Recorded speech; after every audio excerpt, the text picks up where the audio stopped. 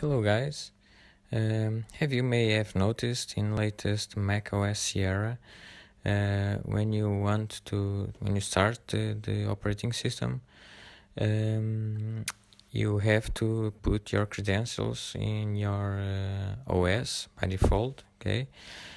Even if previously from the update you didn't have them. And now we are going to see how to simply deactivate that annoying function, okay? So as you can see here, I'm running macOS Sierra, okay? And to activate the automatic login, you just go to the Apple logo, select System Preferences, then you go to Users and Groups, okay?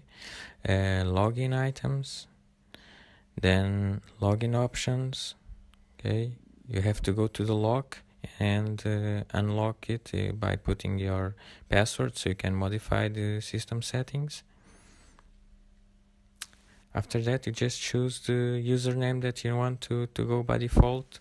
When you start your computer, you insert your password, and that's it. Next time you restart your computer, you don't have to put your credentials again, okay? See you.